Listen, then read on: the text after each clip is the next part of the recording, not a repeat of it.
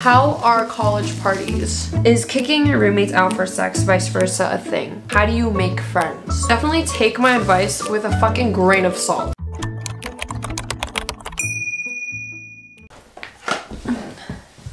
Hey guys, welcome back to the channel. If you guys are new here, my name's Erica and I just turned 19. I also just finished my first year of college, so I decided to do a little Q&A and answering some of your guys' question about college in general. Basically, I have 4 different types of categories in my notes. I have college education / like organization tips and advice. I have friendship advice and tips and relationships.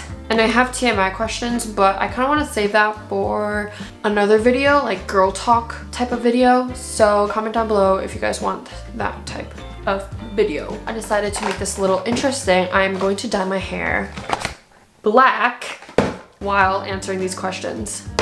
My hair right now looks black, but it's actually like brown in the sun. I just want it like pitch black. You know what I mean? Wait. Okay, this is conditioner, and I've got these 2 bottles. I'm also doing this in my room, so hopefully I don't like stain anything. It looks like I'm in like a hospital room. My room is actually like so scary sometimes. All right, the first step is to put on coloring gloves. I got these little gloves. I feel like every Asian parents own these. Okay. Do I put the whole thing in here? Okay.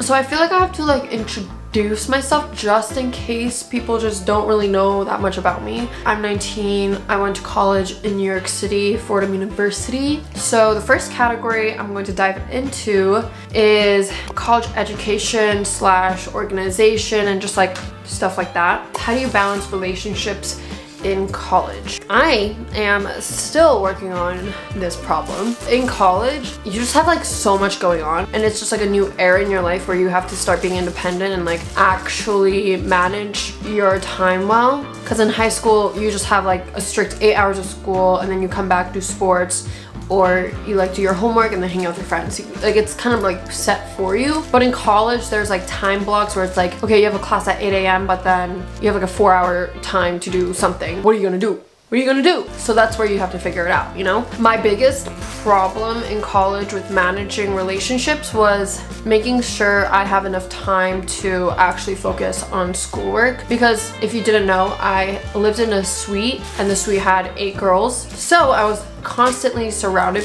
by people, and that really gets in the way of your education, which I learned the hard way. So my biggest lesson that I learned was literally, you just need to like fucking wake up. Like, just think about it, bro. You're in college, you need to get your shit together. There was a lot of times where like my roommates would be sitting around and talking and having a nice conversation. Like I was like, okay, let me just stay for 30 minutes. And that 30 minutes turns into 2 hours. And you need to know that. I literally needed to like force myself to get up and like leave the dorm, because I realized that if I don't do that, then I'm gonna waste my time and socialize instead.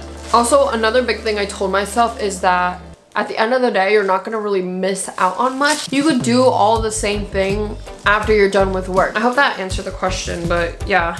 It's a lot harder than you think in college, or at least like in my situation where you live in like a suite or something, because you just kind of want to socialize all the time, especially in freshman year.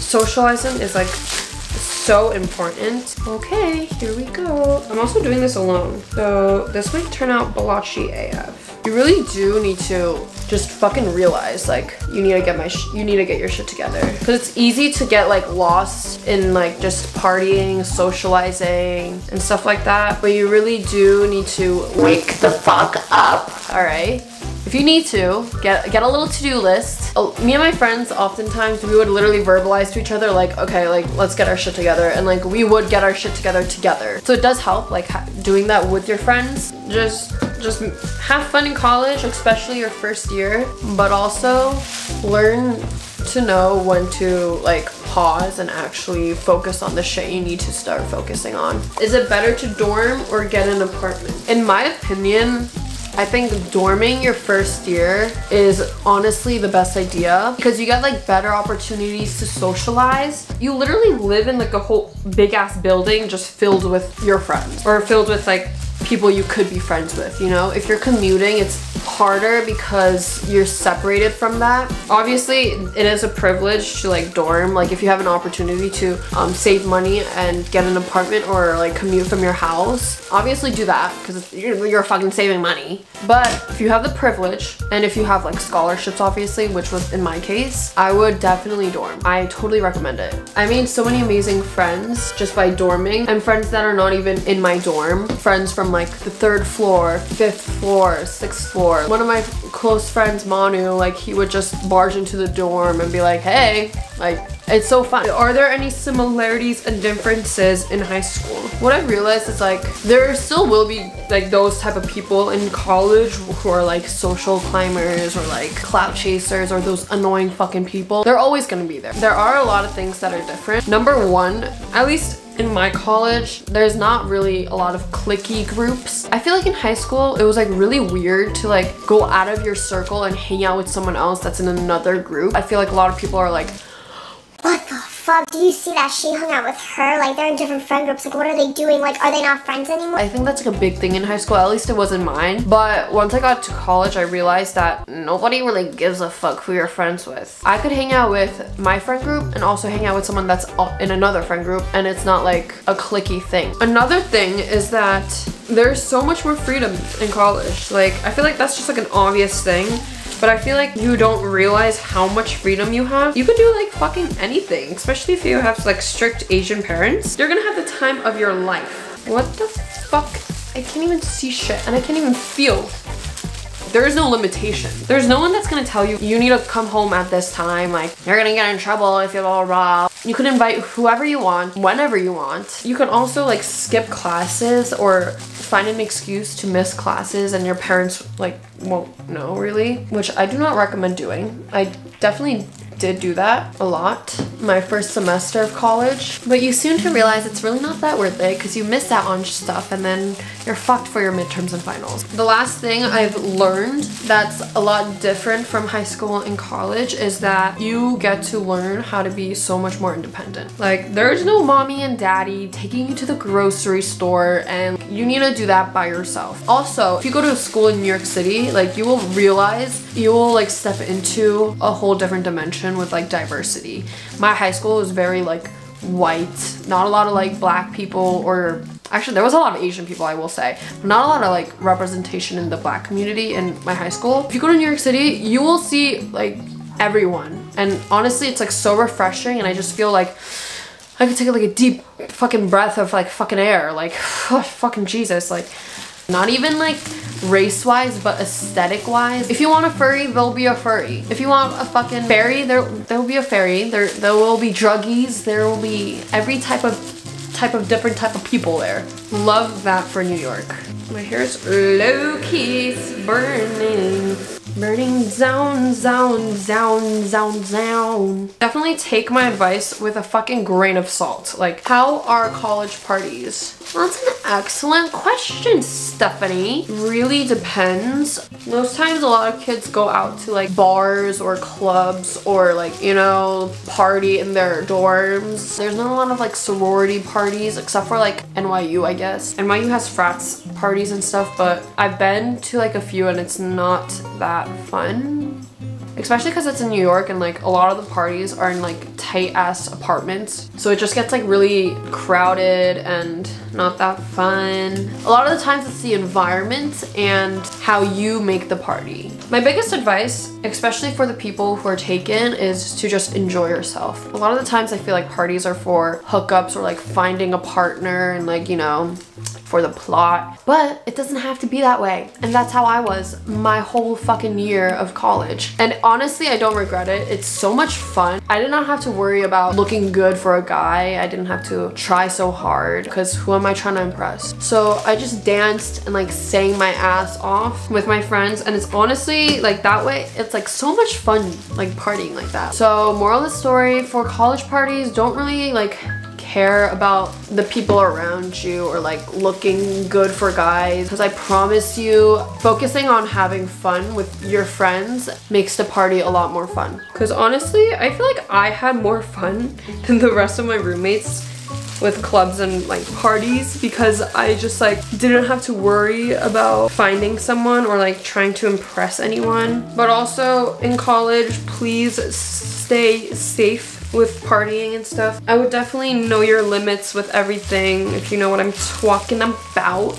Know your limits and always look around your surroundings with your friends and stuff, because it's not gonna be too pretty every time you go out with your friends. All right, I'm almost done. I'm going to just wrap my hair around and finish cleaning it up. I have no clue if I dyed my hair fully well, but I am covered in fucking hair dye, literally everywhere on my body. The next two questions are about roommates. I would say it's very, very important to set boundaries and rules with your roommates in the beginning. Also in the beginning, set up roommate meetings. So what my roommates and I did, in the first semester, we would have like roommate meetings every like 2 weeks. If a problem came up, we would go around the circle and say like what we should do, and also a positive thing like, oh, I really appreciated how everyone put their dishes in the sink. And it wasn't like a huge beef thing, it's just like a, hey, like next time can everyone do their dishes. It's not like a, oh, Bethany, you didn't throw out the trash last Tuesday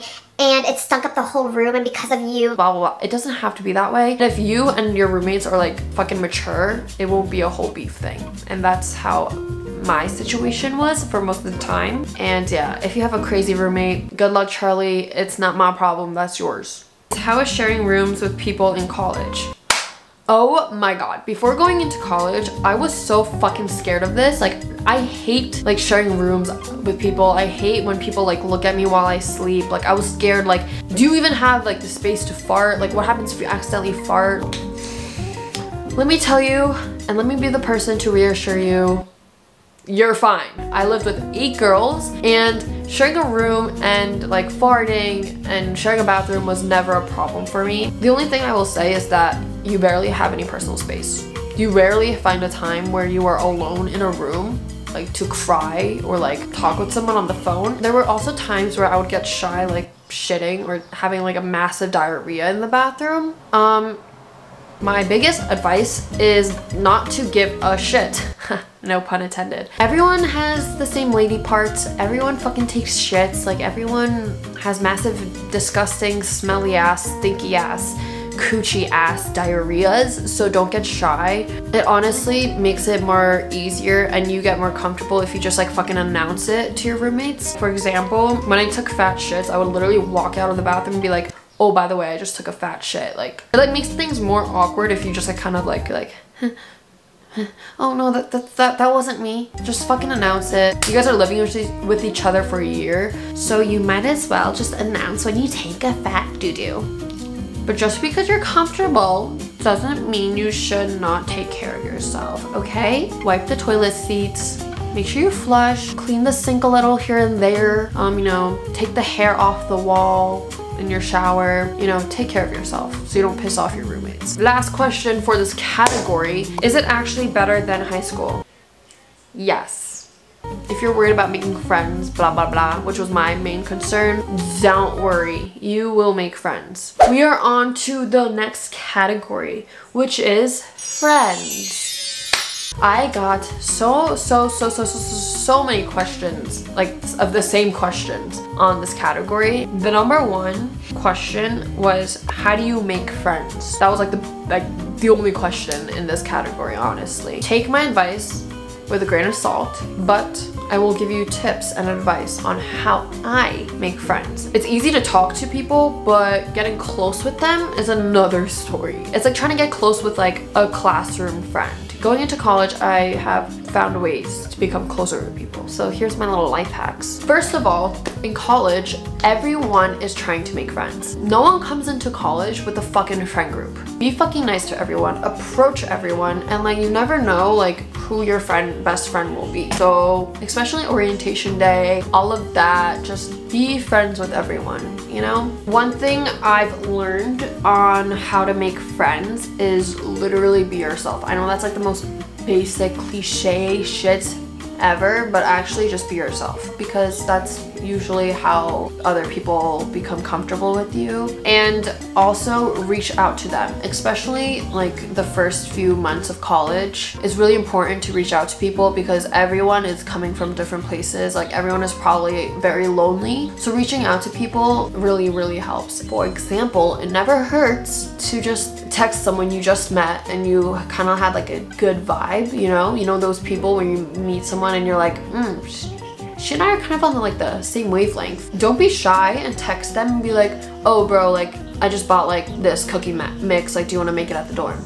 Or even just reach out to them and ask them how they're doing. Sometimes I'll text my roommates or my friends and be like, oh my god, I just heard that you just failed your test, like are you okay? You know. On the topic of making friends, what are some good icebreakers to make friends? My number one advice is to be fucking weird. Just be yourself and be fucking weird. I'm not talking about weird as in like pick your nose and like eat it. I mean like just be relatable. Everyone goes through the same shit, so the more relatable you are, the more like other people are comfortable around you. I think the main reason my roommates and I became so close is because we're just all fucking weird. Literally the first week of when we met, we started talking about like armpit hair, pubic hair, sexual things, just personal weird things that we both can relate on. It made it like number one, comfortable living with each other because we all like kind of were like relate. And number two, it just like grows a little bond, or at least that's how I feel when my friends are like that, and when they announce like, oops, I just farted.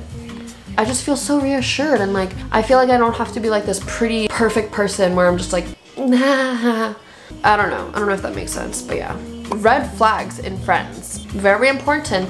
I feel like not a lot of people talk about this, but I will be your big sister to talk about this. So my main red flags that I could think of right now are as follows. Number one, if you feel like shit around them and your confidence is getting low and you just feel drained, your social battery's running out when you're around them, you gotta fucking run, okay? Just go run. Just run. Be a runner, be a track star, okay? Number two, if all they talk about is boys and themselves, go start trotting away, you know? Go taking a light jog, because no friend should just talk about themselves. That number one gets fucking draining. I hate when people only talk about boys or like stuff like that. Like, let's talk about something else. Let's talk about the state of the economic in the world, okay? I don't care who you hooked up with last time. Obviously those talks are interesting, but if your friend is only talking about themselves and only talking about like the boys they're interested in recently, it gets boring. Okay, they just want to talk to a wall at this point. So go start jogging. Number three, if you notice that your friends are coming to you only for their benefit, bye.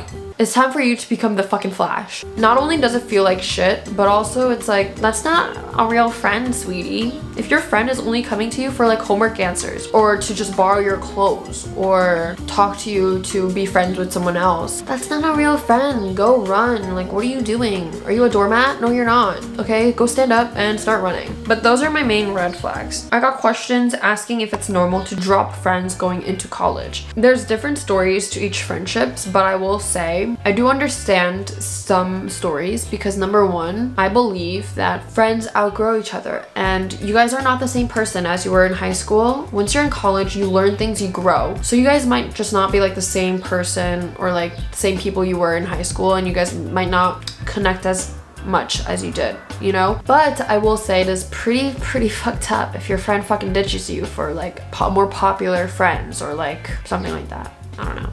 Oh, this is another roommate question. That's a little not rated PG-13, but it is a very common thing that I want to talk about. Is kicking your roommates out for sex, vice versa, a thing?